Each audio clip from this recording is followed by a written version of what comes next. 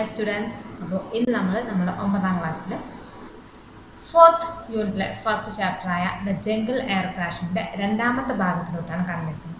അപ്പോൾ ഇതിൽ ഒന്നാമത്തെ ഭാഗത്തിൽ jungle air crash നമ്മൾ തുടങ്ങിയിട്ടുണ്ടായിരുന്നു. നമ്മൾ ആരെക്കുറിച്ചാണ് പറഞ്ഞത്? ആരായിരുന്നു നമ്മുടെ ക്യാരക്ടർ എന്ന് പറയുന്നത്? നമ്മുടെ ക്യാരക്ടർ എന്ന് പറയുന്നത് ജൂലിയൻ കോപ്കെ ആയിരുന്നു. ജൂലിയൻ കോപ്കെ നമ്മളുടെ അവളുടെ അച്ഛൻ വർക്ക് ചെയ്യുന്ന ഒരു എക്കോളജിസ്റ്റും അമ്മ ഒരു ഓർണിത്തോളജിസ്റ്റുമാണ്. അപ്പോൾ അവർ ഒരുപാട് സമയം എവിടെ സ്പെൻഡ് ചെയ്യാറുണ്ട്? ഫോറസ്റ്റിൽ, കാട്ടിൽ സ്പെൻഡ് ചെയ്യാറുണ്ട്. ഒരൊട്ട അമ്മയും ജൂലിയനും കൂടി ഫോറസ്റ്റിലോട്ട് പോകുന്ന സമയത്ത് എന്ത് ചെയ്യുന്നു?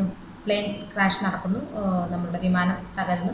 അവൾ മാത്രം എന്ത് ചെയ്യുന്നു? പുറത്തോട്ട് വരുന്നു. അതുവരെയാണ് പറഞ്ഞത്. ബാക്കി പറയല്ലേ? Okay. It was still light when the rain walk me up.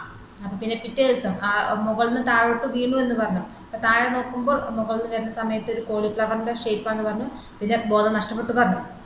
It was still light when the rain walk me up. എന്നെ ആ ഒരു ഉറക്കത്തിൽ നിന്ന്, അല്ലെങ്കിൽ എനിക്ക് ബോധം തിരിച്ചു കിട്ടാനുള്ള കാരണം മഴ വന്നതുകൊണ്ടാണ്. മഴയാണ് പിന്നെ എനിക്ക് എന്നെ എണീപ്പിക്കുന്നത്. അപ്പോഴും ലൈറ്റ് ഉണ്ടായിരുന്നു.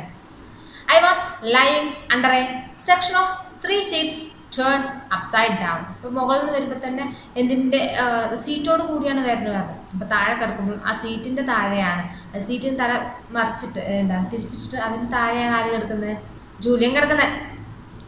There was no sign of my mother. ചുറ്റും ഞാൻ ഒറ്റയ്ക്കേ ഉണ്ടായിരുന്നുള്ളൂ, അമ്മയുടെ ഒരു അടയാളവും കാണാനില്ല. Of any other passenger or of the plain. ഇനി അമ്മയുടെ എന്നല്ല, പാസഞ്ചേഴ്സിൻ്റെയും ആ പ്ലെയിനിൻ്റെ പോലും ഒരു സൈനും, ഒരു അവശിഷ്ടം അല്ലെങ്കിൽ ഒരു സൈനും കാണുന്നില്ല. All I could here were frocks croaking and rain. എനിക്ക് കേൾക്കാൻ പറ്റുന്ന സൗണ്ട് എന്ന് പറഞ്ഞെങ്കിൽ തവളയുടെ കരച്ചിലും അതുപോലെ തന്നെ മഴയുടെ സൗണ്ട് മാത്രമാണ്. I had A bump on my head and A gosh in my foot. അതുപോലെ തന്നെ ഒരു ബമ്പ് മീൻസ് എന്താണ്? ഒരു മുഴ, അതിൻ്റെ തലയുടെ മുകളിൽ എവിടെയെങ്കിലും വെച്ച് ഇടിച്ചിട്ടായിരിക്കണം ഒരു ബമ്പ് വന്നിട്ട് ഒരു മുഴ വന്നിട്ടുണ്ട്. അതുപോലെ തന്നെ ഫീറ്റിലൊരു മുറി വന്നിട്ടുണ്ട്. I felt no pain. പക്ഷെ മുറിയും മുഴയൊക്കെ ഉണ്ടെങ്കിൽ പോലും എനിക്ക് വേദനയൊന്നും ഫീൽ ചെയ്തില്ല. But I couldn't muster the energy to move and look around. പക്ഷേ വേദന ഒന്നും ഇല്ലെങ്കിലും ആ ഒരു സ്ഥലത്ത് നിന്ന് എണീറ്റ് ഒന്ന് ചുറ്റും നോക്കാനോ അല്ലെങ്കിൽ ചനങ്ങാനോ പോലും എനിക്കൊരു ശക്തി ഉണ്ടായിരുന്നില്ല. Then I spent the whole night lying under the seat, half asleep in shock. അപ്പം അങ്ങനെ ആ ഒരു രാത്രി മൊത്തം ഞാൻ താമസിച്ചത്, അല്ലെങ്കിൽ ആ ഒരു സീറ്റിൻ്റെ ചോട്ടായിരുന്നു ഞാൻ താമസിച്ചത്. കുറച്ച് ഷോക്കായിട്ട്, കുറച്ച് പേടിച്ചിട്ടൊക്കെ തന്നെയാണ്. ധൈര്യമൊന്നും ഉണ്ടായിരുന്നില്ല, എന്നാലും ആ ഒരു സീറ്റിൻ്റെ ചോട്ടായിരുന്നു, അല്ലെങ്കിൽ സീറ്റിൻ്റെ അടിയിലായിരുന്നു എൻ്റെ ആ രാത്രി മുഴുവൻ.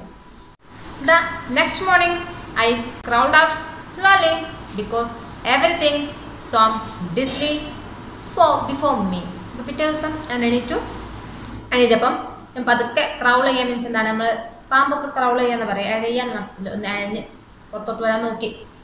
Because everything song ഡിസ്ലി before me. എല്ലാം തല കറങ്ങുന്ന പോലെയാണ്. ഡിസ്ലിങ് മീൻസ് എന്താണ്? ചുറ്റും എല്ലാം കറങ്ങുന്ന പോലെ ഫീലിംഗ് ആയിരുന്നു എനിക്കുണ്ടായിരുന്നത്. I so A small package and open it. അപ്പോൾ എൻ്റെ തൊട്ടപ്പുറത്തും ഒരു പാക്കേജ്, ഒരു പൊതി ഇരിക്കുന്നുണ്ട്. ഞാനത് തുറന്നു. It contained some sweets and A Christmas cake. അപ്പോൾ അതിൽ കുറച്ച് സ്വീറ്റ്സും കുറച്ച് മിഠായും അതുപോലെ തന്നെ ഒരു ക്രിസ്മസ് കേക്കും ഉണ്ടായിരുന്നു. I tasted the cake and dropped it. ഞാൻ ആ കേക്ക് ഒന്ന് ടേസ്റ്റ് ചെയ്തു, എന്ത് ചെയ്തു? അത് തുപ്പിക്കളഞ്ഞു. It was soaking wet and revolting. അത് മഴ കൊണ്ടിട്ട് അല്ലെങ്കിൽ നനഞ്ഞിട്ട് എന്ത് ചെയ്തിട്ടുണ്ട്? കേടുവന്നിട്ടുണ്ട്. Then I picked up A long stick with which to prop the ground to avoid snake, dangerous spiders and ants. പിന്നെ ഞാൻ ചെയ്തത് എന്താണെന്ന് വെച്ചിട്ടുണ്ടെങ്കിൽ വലിയൊരു വടി എടുത്തു. ആ വടി എടുക്കുന്നത് എന്താണെന്ന് വെച്ചിട്ടുണ്ടെങ്കിൽ നമ്മുടെ കാടാണ്, കാട്ടിൽ ഒരുപാട് ഡേഞ്ചറസ് ആയിട്ടുള്ള അല്ലെങ്കിൽ ഒരുപാട് വിഷമുള്ള വസ്തുക്കൾ ഉണ്ടാവും, പോയിസണസ് ആയിട്ടുള്ള ജീവികൾ ഉണ്ടാവും. സ്പൈഡേഴ്സ്, ചിലന്തികളായാലും അതുപോലെ തന്നെ ആൻസ്, ഉറുമ്പുകളും അതുപോലെ പോയിസൺസ് ആയിട്ടുള്ള ഒരുപാട് ജീവികളുള്ളതാണ് കാട്. അപ്പോൾ അവരൊന്ന് അവോയ്ഡ് ചെയ്യാൻ വേണ്ടിയിട്ടൊരു വടി ഞാൻ കയ്യിൽ വെച്ചു. My parents had taught me about the perils of the jungle in the years we had lived in it. അപ്പോൾ പണ്ട് ഞങ്ങൾ ആദ്യമായിട്ടൊന്നുമല്ല കാട്ടിൽ, മുമ്പ് ഞങ്ങൾ കാട്ടിൽ വന്നിട്ടുണ്ട്. ആ കാട്ടിൽ നിൽക്കുന്ന സമയത്ത് അമ്മ എപ്പോഴും പറയാറുണ്ട് എന്താണ്? പെറിൽസ് മീൻസ് എന്താണ്? പ്രോബ്ലംസ് നമ്മളെ കാട്ടിലുണ്ടാകുന്ന പ്രോബ്ലംസിനെ കുറിച്ചിട്ട് എന്നോട് പറഞ്ഞു തന്നിട്ടുണ്ട്. That it is not the big animals that are the most dangerous, but the snakes and the insects. അപ്പോൾ പറഞ്ഞൊരു കാര്യം എന്താ വെച്ചിട്ടുണ്ടെങ്കിൽ, നമ്മൾ കാട്ടിൽ താമസിക്കുന്ന സമയത്ത് നമ്മൾ കാട്ടിൽ പേടിക്കുന്നത് വലിയ വലിയ ആനിമൽസിനല്ല, അതായത് ആന, കടുവ അങ്ങനെയുള്ള വലിയ വലിയ ആനിമൽസ് ഇല്ല, പകരം എന്താണ് സ്മോൾ ഇൻസെക്ട്സിനെയാണ്. കാരണം വലിയ ആനിമൽസ് വന്നിട്ടുണ്ടെങ്കിൽ നമുക്ക് രക്ഷപ്പെടാൻ എന്തെങ്കിലുമൊക്കെ ഒരു ഹോപ്പ് ഉണ്ട്. പക്ഷേ ചെറിയ ആനിമൽ വന്ന് നമ്മളെ കാലും കടിച്ചിട്ടുണ്ടെങ്കിൽ നമ്മൾ കാണും കൂടി ഇല്ല, കാണാത്തതുകൊണ്ട് തന്നെ നമുക്കത് അവോയ്ഡ് ചെയ്യാൻ പറ്റില്ല. അപ്പോൾ ഏറ്റവും ഡേഞ്ചർ എന്ന് പറഞ്ഞെങ്കിൽ സ്മോൾ ഇൻസെക്ട്സ് ആണ്. പണ്ട് ഞങ്ങൾ കാട്ടിൽ താമസിക്കുന്ന സമയത്ത് ആര് പറഞ്ഞിട്ടുണ്ടായിരുന്നു? അമ്മ എനിക്ക് പറഞ്ഞു തന്നിട്ടുണ്ടായിരുന്നു. അതുകൊണ്ടാണ് ആ ഒരു സ്മോൾ ഇൻസെക്ട്സിനെ അവോയ്ഡ് ചെയ്യാൻ വേണ്ടിയിട്ടാണ് ഞാൻ എന്തെടുക്കുന്നത്, ഒരു വടി കയ്യിൽ വെച്ചിട്ടുള്ളത്. Feeling ahead with the stick, I started looking for my mother. അപ്പോൾ ആ ഒരു സ്റ്റിക്കും കയ്യിൽ പിടിച്ചിട്ട് ഞാൻ എന്ത് ചെയ്തു? എൻ്റെ അമ്മയെ തിരയാൻ പോയി. I was so dizzy after each step I had to rest. അപ്പോൾ ഓരോ സ്റ്റെപ്പ് വെക്കുമ്പോഴും എന്ത് ചെയ്യുക, എനിക്ക് ആകെ ഒരു ഡിസിയാണ്. ഡിസി മീൻസ് ആകെ ഒരു കറക്കാണ്. അതുകൊണ്ട് തന്നെ ഓരോ സ്റ്റെപ്പ് വെക്കുമ്പോഴും എനിക്ക് കുറച്ച് നേരം എന്തായിരുന്നു, rest എടുക്കേണ്ടിയിരുന്നു. After hours of walking around, I heard gentle splashing nearby.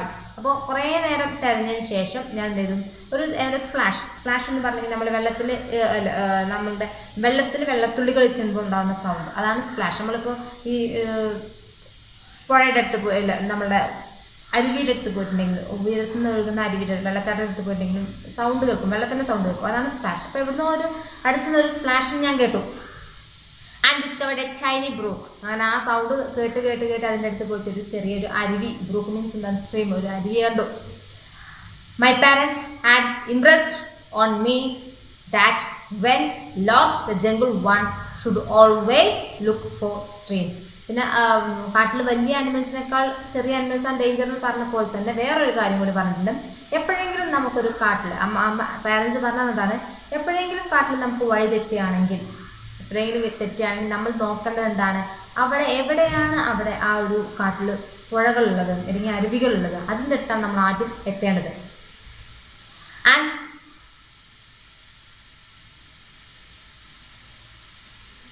ഇപ്പോൾ ചെറിയ പുഴ അരുവിയുടെ അടുത്താണ് നമ്മൾ ആദ്യം ചെല്ലേണ്ടത്. And then follow them to large stream. ഇപ്പോൾ ചെറിയ അരുവികളാണ് എന്ത് ചെയ്യുന്നത്, വലിയ അരുവികൾ. ഇപ്പോൾ നമ്മൾ ഭാരതപ്പുഴയാണ് അറബിക്കടലെത്തുന്നത് പറഞ്ഞില്ലേ, ചെറിയ അരുവികളാണ്. അപ്പോൾ നമ്മൾ കാട്ടിൽ കാണുന്ന ചെറിയ അരുവികൾ ഇങ്ങനെ അതിൻ്റെ കൂടെ അതിൻ്റെ തീരത്തൂടെ പോയിട്ടുണ്ടെങ്കിൽ നമുക്ക് എന്ത് ചെയ്യാം, വലിയ അരുവികൾ, വലിയ നദികളിലെത്താം. അപ്പോൾ ആദ്യം കാണുന്നത് ചെറിയ അരുവികളാണെന്നാണ് നമ്മൾ പറഞ്ഞിട്ടുള്ളത്. Reverse are what the roads are here. കാട്ടിലെ റോഡ് എന്ന് പറഞ്ഞെങ്കിൽ പുഴകളാണ്. And the Indian tribes and the white plantation people live on there banks. നമ്മൾ കുറേ നദീതീര സംസ്കാരങ്ങളൊക്കെ പഠിച്ചതാണ്.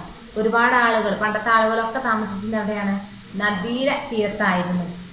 Reverse in the tropical forest of Peru meander and circle. ഇപ്പോൾ tropical forest of പെറുവിലെ tropical ഫോറസ്റ്റിൽ അല്ലെങ്കിൽ ആ ഒരു കാട്ടിലെ പുഴകളുടെ പ്രത്യേകത എന്താണെന്ന് വെച്ചിട്ടുണ്ടെങ്കിൽ അധികം സർക്കിൾ ആയിരിക്കും അല്ലെങ്കിൽ മിയാൻഡർ ആയിരിക്കും. മിയാൻഡർ മീൻസ് എന്താണ്, ഒരു സി ആകൃതിയിലുള്ള പുഴയാണ് നമ്മൾ മിയാൻഡർ എന്ന് പറയുന്നത്. അപ്പോൾ ഓൾമോസ്റ്റ് എല്ലാം സർക്കിൾ ആയിരിക്കും അല്ലെങ്കിൽ മിയാൻഡർ ഷേപ്പ് ആയിരിക്കും.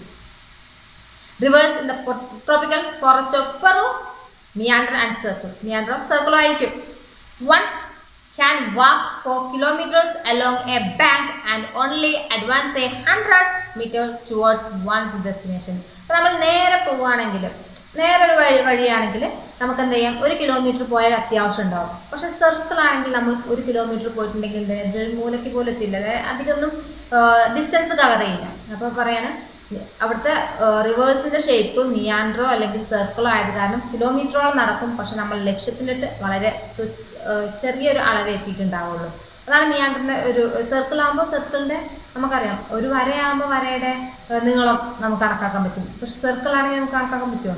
ഇല്ല. അപ്പോൾ അതിന് എന്ത് ചെയ്യണം, അതിൻ്റെ ചുറ്റളവ് കൂടുതലാണ് എന്നുള്ള അർത്ഥമാണ്. അപ്പോൾ കാട്ടിൽ എന്ത് ചെയ്തു, ഒരു അരുവി കണ്ടു, അതിന് പിന്നാലെ പോവാണ്. അവിടുത്തെ അരുവികളുടെ പ്രത്യേകത അല്ലെങ്കിൽ അവിടുത്തെ റിവേഴ്സിൻ്റെ പ്രത്യേകത മിയാൻഡേഴ്സ് അതുപോലെ തന്നെ സർക്കിൾ ആയതുകൊണ്ട് തന്നെ ഒരുപാട് ദൂരം എനിക്ക് എന്ത് ചെയ്യാൻ പറ്റില്ല, സഞ്ചരിക്കാൻ പറ്റിയില്ല.